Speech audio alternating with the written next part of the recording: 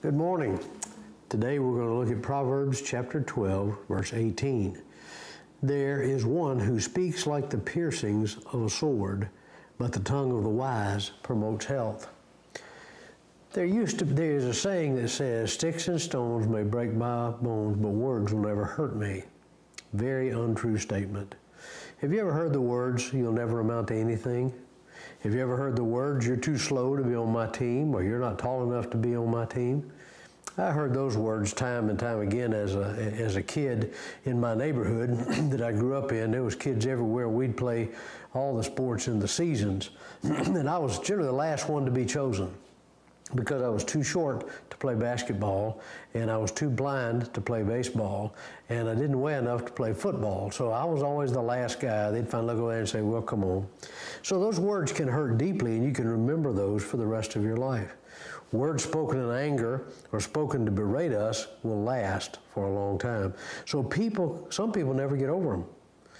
What happens sometimes if somebody has said you'll never amount to anything, people either become a tremendous overachiever to prove that person wrong, or they become an underachiever to say they're right anyway, so why should I try? But then he says the second part of this proverb, he says, the tongue of the wise promotes health. Positive words give life.